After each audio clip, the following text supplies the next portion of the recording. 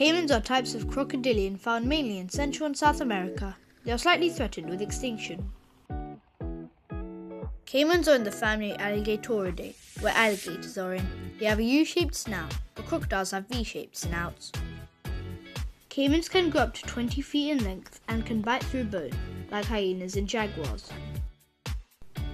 Caimans eat small to large fish, amphibians, invertebrates, small to medium-sized mammals, other reptiles and birds.